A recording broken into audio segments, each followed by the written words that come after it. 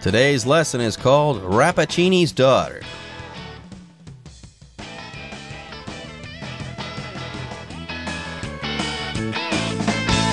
Hello, everyone. My name is Jeff. I'm Roger. Today we're going to continue talking about our featured short story this month, Rappaccini's Daughter. As we mentioned last time, it's a story written by the American author Nathaniel Hawthorne, who is mostly known for his book, The Scarlet Letter. But we're talking about another of his works of literature, Rappaccini's Daughter. Now, it's all about Giovanni Guasconti. He's a student. He's just arrived at Padua. He's rented a room there. He looks out of his window. He sees this wonderful garden. It's owned by a doctor. The doctor comes out, and his daughter's with him, and he is smitten by his daughter. Oh, she's so attractive, but there are some strange things about her and the doctor, especially about her, the way she breathes on the insects, and when she grabs his arm, it turns kind of purple. It gets burnt, right? Yes, where Beatrice had grabbed Giovanni, where she had touched him, there was a purple handprint burned onto his skin. She left that handprint there because, like I said before, she is poisonous. How interesting. All right, folks, let's go ahead and take a short break. But when we come back, we'll start reading from the second portion of our story called Rappaccini's Daughter. Giovanni couldn't stay away, and the two soon fell in love, but Beatrice never let him kiss or even touch her. Meanwhile, a professor of Giovanni's warned him that Rappaccini would do anything in the name of science, including exposing his own daughter to poison until she became poisonous too. He gave Giovanni a small silver bottle filled with an antidote that could counteract the poison.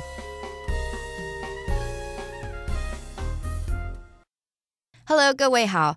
第一部分我们看到的片语 in the name of something or somebody 表示以点点点之名，打着点点点的名号，指以某人或某事做点点点的正当理由。例如Lawyers say they work in the name of justice, but many of them are dishonest. 律师说他们的工作是伸张正义，但也有许多律师并不正直。另外，这个片语除了上面的意思，也可以指为了点点点。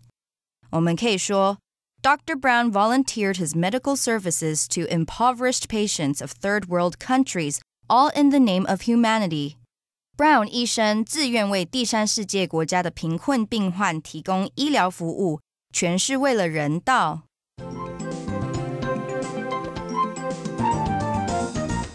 Okay, so here's what happens next. Of course, Giovanni got burnt when she touched him and left kind of a purple scar there, but Giovanni couldn't stay away, and the two soon fell in love.But Beatrice never let him kiss or even touch her. I guess I wouldn't blame her for that. He's going to get seriously injured if he comes in contact with her. He could not stay away. He could not resist her. To stay away just means don't go to someplace. Stay away from my house. Don't come over here ever again. So he couldn't stay away. You could also say he couldn't keep away. He couldn't resist her. He was enthralled. He was captivated. And the two of them soon fell in love.But she had, I guess, some conditions. You can love me, that's okay, no problem there. But no, you can't kiss me and you can't touch me. Stay away. But I guess that's good enough for him. Just being near her might be good enough. Yeah, remember, Beatrice is poisonous, but she's still a good person. Apparently, she's got a good heart. She's innocent, and she doesn't want Giovanni to get hurt. So even though they do fall in love, Beatrice insists that he never touch her. Don't kiss me, don't touch me at all, even though we're in love, which is tough. But at the same time, remember, she knows that her breath and her touch are poisonous. So yes, Giovanni, I know we're in love, but I don't want you to die, so don't touch me, don't kiss me. Anyways, let's move on. The next sentence says, meanwhile, a professor of Giovanni's warned him that Rappaccini would do anything in the name of science, including exposing his own daughter to poison until she became poisonous too. So there you go. Giovanni, remember, he's a student, he's at school, and apparently he tells someone what he's been seeing and what he's been experiencing. Okay, yeah, I live next to this garden. It's owned by a doctor named Rappaccini, and he has a beautiful daughter, but I can't touch her. It's a bad situation. It's a sad state of affairs. And here, this person, this professor, hears Giovanni out and warns Giovanni. Yeah, Rappaccini, I know the guy. He is kind of a mad scientist. He would do anything in the name of science, including exposing his own daughter to poison until she became poisonous as well. So there you go. I wasn't joking. Yes, Rappaccini's daughter is literally poisonous. But let's go ahead and backtrack a little bit here. Let's talk about the word professor. It says here, one of Giovanni's professors warned him about Rappaccini. But what is a professor? A professor is kind of like a high-ranking teacher. Usually professors work at universities or at colleges and stuff like that. Yeah, a professor is a teacher or a researcher who works at a university or at a college who has a PhD. That's important, okay? You get your bachelor's, then your master's, and then a PhD, and then your doctor so-and-so, and you can become a professor. But here, of course, Giovanni is in this town, Padua, going to school there, and he's taking a class, and this professor, as you said, knows about Rappaccini. And he says, hey, you got to watch out for that guy because he's really dedicated to science. He'll do anything in the name of science. He'll do anything for science. If it's about science, then he's going to do it. He is so dedicated to science, and that includes exposing his dear own daughter to poison. He'll expose her to poison so much as part of his experiments that she herself will become poisonous too. Perhaps that's the reason why she can kill insects by breathing on them, and why she left a big scar on Giovanni's arm when she touched him. There you go. He'll do anything in the name of science. He really believes in science, so he'll do anything for or on behalf of science. Anyways, it says here that he, the professor, gave Giovanni a small silver bottle filled with an antidote that could counteract the poison. So here, I guess this professor feels bad for Giovanni. He knows that he's in love with Rappaccini's daughter, Beatrice there, that's her name. So this professor gave Giovanni some antidote, something that could counteract the poison. So maybe if he kisses her and gets sick, he'll be able to take this antidote and the effects of the poison won't hurt him. Right. An antidote might be necessary if you're bitten by a poisonous snake, for example, and hopefully she'll become less poisonous in the future and he'll be able to kiss her, hold her, touch her, stuff like that. Okay, let's move on now to the next paragraph. We'll listen first. Giovanni was unwilling to believe his professor until he saw his own breath kill a spider. Furious that Beatrice had contaminated him, he ran into the garden and confronted her. She insisted that her father's science was to blame and that all she ever wanted was to love him. In response, Giovanni suggested they drink from the bottle together and be cured. Agreeing to try it, Beatrice took a sip.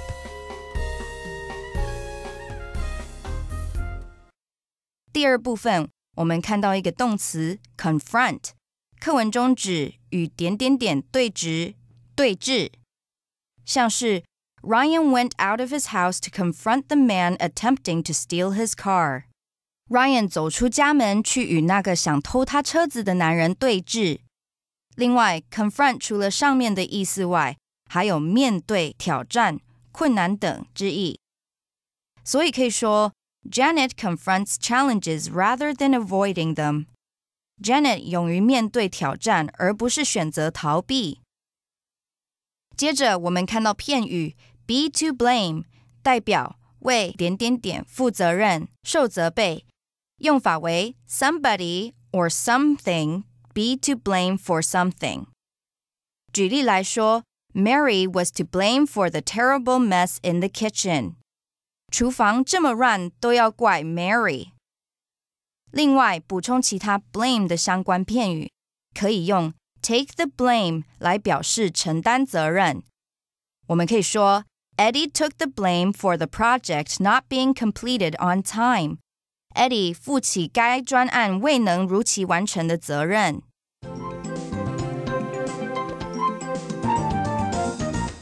All right, moving on. Giovanni, it says. Giovanni was unwilling to believe his professor until he saw his own breath kill a spider. Now, this is a little bit confusing, so let's unpack things, okay? It's not that Giovanni was unwilling to believe that the professor has given him a real antidote. Apparently, he believes in the antidote.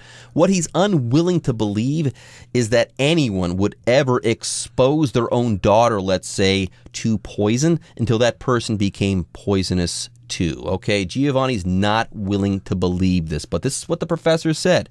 This Rappaccini guy, he's a bit crazy. He would do anything in the name of science, even if it meant turning his daughter poisonous or making her poisonous. So there you go. Giovanni was unwilling to believe the nasty stuff that this professor said about Rappaccini until he saw that one day his own breath killed a spider. Yeah, his own breath is now capable of killing a spider. So it's been confirmed. Okay, not only is Rappaccini a bad guy, but he has in fact contaminated his daughter, and somehow or another, the daughter has now contaminated Giovanni. And yeah, furious that Beatrice had contaminated him, made him poisonous, he ran into the garden and confronted her. That's right. So maybe he was in the garden and he saw a little spider there. Hello, little spider. How are you? Let me look at your web. But his breath killed that spider, and now he realized that he was becoming poisonous, so he was furious. He was absolutely furious, very angry. So he confronted Beatrice in the garden. If you confront someone, of course, you face them because you want some answers. You either want answers from them or they confront you to get answers from you, and you have no choice but to give them. So yes, what's this all about, Beatrice? I'm becoming poisonous. You tell me right now what is happening. There you go, and he's furious. By the way, if you're furious, you are mad. You're super mad. You're extremely angry. You're mad, extremely angry, or filled with rage. For example, I was furious when the taxi driver let me off at the wrong stop. Yes, that driver kept driving me around and finally got me to the right place, but then he charged me extra money. I thought, hey, why can't you do your job correctly? Yeah, that taxi driver sure did make me furious. Anyways, let's get back to our story, okay? Beatrice has just been confronted by Giovanni, and she's not happy, and she insisted that her father's science was to blame, and that all she ever wanted was to love him, Giovanni. So here she insisted that science, her father's science, was to blame. Yeah, don't blame me. I'm not guilty. My father's science is the culprit. Blame my father's science. That's the problem here. Now, in response, Giovanni suggested they drink from the bottle together and be cured. Remember, the professor gave him the antidote in a special container. So he said, hey, I've got this antidote. Let's drink this together. Let's drink from the bottle and we'll be cured. We'll no longer be poisonous, and your father won't be able to hurt us anymore. We can run away and get married. We can hug each other. We can kiss each other. We can give each other back rubs or whatever. It'll be okay. We won't be poisonous anymore if we drink from the bottle of this antidote. There you go. Beatrice is game here. She wants to try some of this antidote. She agrees to try it. Yes, agreeing to try it. Our story continues. Beatrice took a sip, i.e., she took a small drink of the antidote, wanting to be cured. All right, everyone, with that, it's time for us to take a break, but don't go away. We'll be back with the thrilling conclusion of our story right after this. Just then, Rappaccini came into the garden. Beatrice demanded to know how he could inflict such doom on his own child, and he said he did it to make her strong. I would fain have been loved, not feared, Beatrice cried. Saying goodbye to Giovanni, she fell to the ground, dead. The remedy countered the poison in her veins, but in the process, it killed Beatrice as well.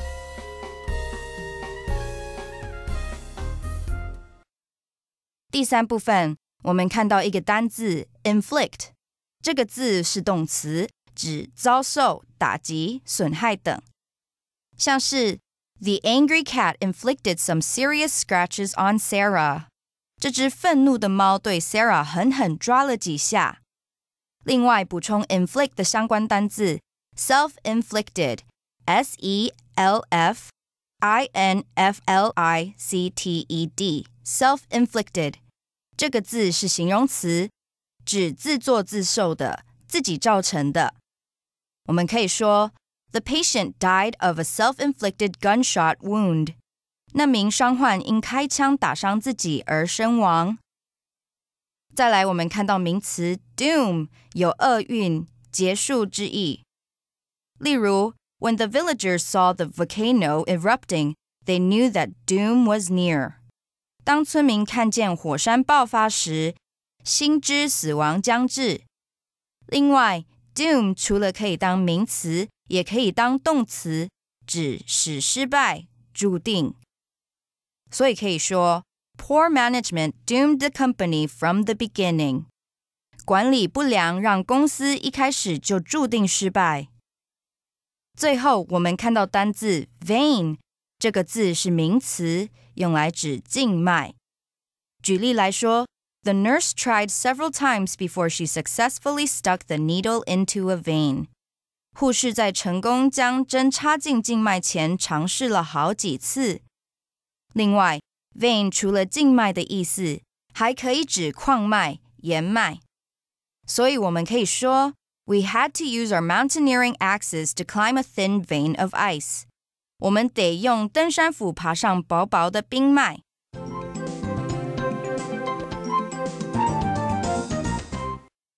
Okay, let's continue to summarize our story for today. Remember where we just left off. They had decided to drink from the bottle and be cured of this problem. So just then, Rappaccini came into the garden. Remember, that's the father, that's the doctor. And they were about to drink from the bottle together and be cured of that poisonous disease. But then the father comes into the garden, and Beatrice demanded to know how he could inflict such doom on his own child.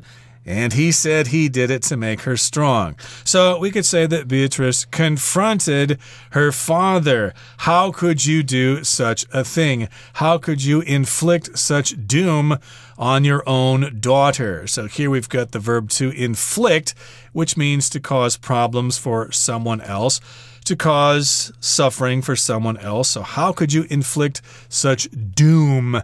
Doom here just means a sad destiny, something that's going to happen to you that is bad. So how could you do this to me? How could you do such a mean thing to me? After all, I am your own child. And he said, well, I'll tell you, Beatrice, my dear daughter, I did it to make you strong. I did it for your own good. Yeah, how could you inflict such doom, such a terrible fate on me? And apparently Rappaccini looked her in the eye and he said he did it to make her strong. So maybe this professor there was wrong. Maybe Rappaccini isn't a mad scientist. He just kind of looks like it.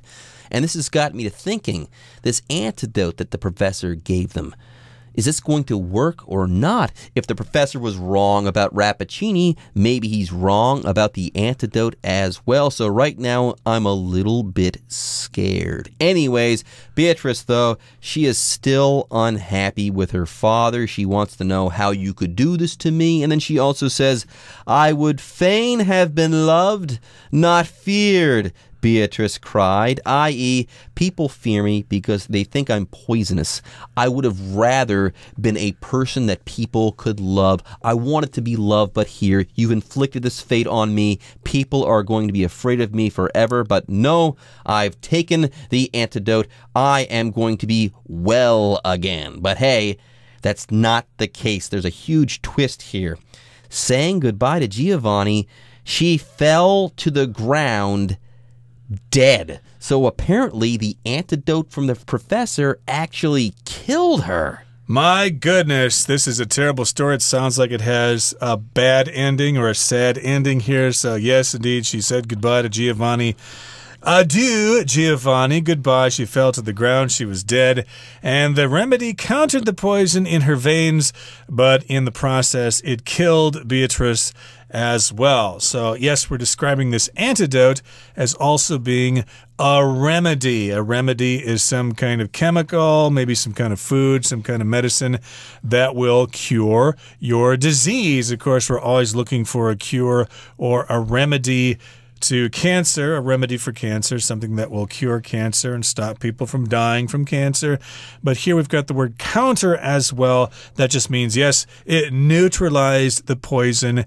It stopped the poison from being poisonous. It countered it, but of course, it still killed her. There you go. The remedy, the cure, the medicine, so on and so forth. It did counter or act against, or they kind of fought back against the poison, but in the process, it killed Beatrice as well. So her father, apparently, a doctor, knew that she had a weak constitution and exposed her to poison, I guess, because that way nothing on the outside of her could affect her or kill her. And the moment that it was neutralized, apparently she died, okay? The world killed her, or the shock to her system that this posed killed her, laid her down right there and then laid her down in the dirt. It killed her in the process. How sad.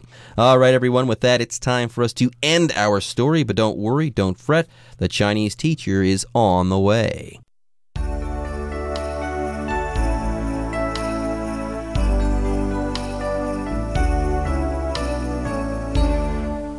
各位同学大家好，我是 Hanny。 我们来看今天的文法重点。课文第一部分的最后一句提到 Giovanni 的教授给他一瓶解药，可以缓解那个毒。那这边用到一个单字叫做 counteract， 我们来学它的字首字根。好， counter 这个字呢，这个字首啊，它表示相反的，或是跟什么什么相对应的，它常常会接在其他字词的前面。像 counteract 这个字的字首Counter 它表示对立，那么 act 它有行动作用的意思，对立的行动应该就可以联想到 counteract 它有去抵消、抵抗、对抗的语义。好，那顺便补充几个有相同字首的单字。第一个 counterattack， 它的字首 counter 表示相反对立嘛，那么 attack 是攻击，所以合在一起counterattack 就表示反攻、反击。这个字啊，它可以当名词或是当动词用。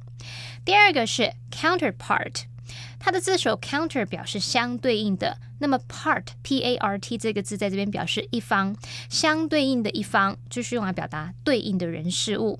好 counterpart 这个字常用来指说跟前面叙述相对应的人或是事物。假设我们前面有提到某一部电影的女主角，那你接下来就可以用 her male counterpart 对应的男性，那就是男主角咯。好，那么第三个单字 counterclockwise。 好，我们知道 clock 是时钟，然后字尾 W-I-S-E 这个副词字尾它表示以什么样的方式，先把 clock 跟 wise 合在一起， clockwise 就表示顺时针方向。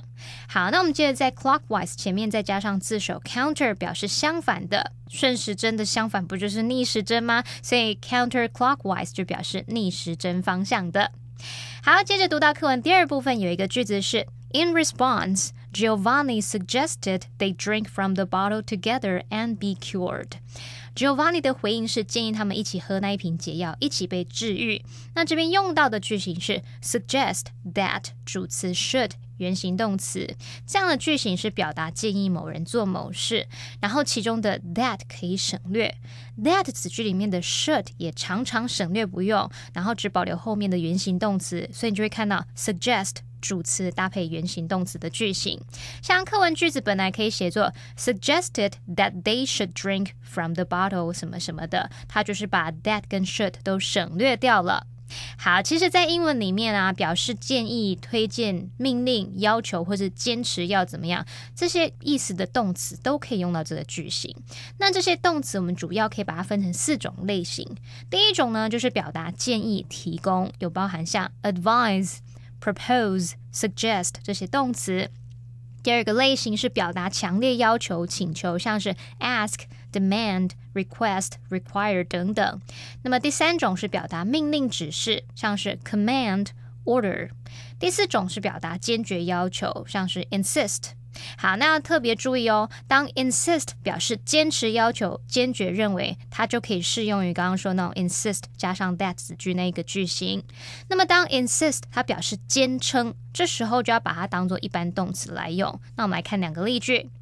Her parents insisted that she should go see a doctor. 她爸妈坚决认为她一定要去看医生。He insists that the money belongs to him. 他坚称那笔钱是他的，这时候这个 insist 就是当一般动词用。好，以上是今天的重点整理，我们来回顾今天的单字吧。Professor. Teresa stayed behind after class to ask her professor for advice about her research paper. Furious. Jeremy was furious when the airline told him that there were no more available seats on his flight. Confront. The main character in the book confronts all the people who have harmed her in the past. Remedy. My mom recommended that I try a natural remedy to relieve my sore throat. Counter. Henry countered his tiredness with several cups of coffee. Vein. The doctor inserted a needle into a vein in the patient's arm in order to take a blood sample.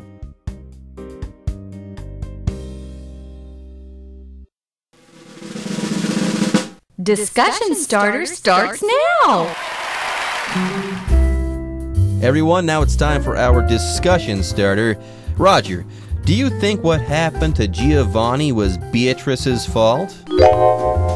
Yes, Beatrice was to blame because she is an intelligent girl and she's been spending all her life together with her father, so she knows what he's up to. She should have known that he was making her poisonous and he should have warned Giovanni ahead of time. How about you? Oh, Giovanni can't blame Beatrice for it because he knew that she was poisonous, but he followed his heart anyways. And yes, the heart wants what it wants, so once the two kind of fell in love, there was no way that anyone could control it. Giovanni's not to blame, and Beatrice is not to blame either. Okay, everyone. With that, today's article is now complete. But, as always, we sure hope that you guys have enjoyed reading along with us. Anyways, I'm Jeff. I am Roger. See you next time.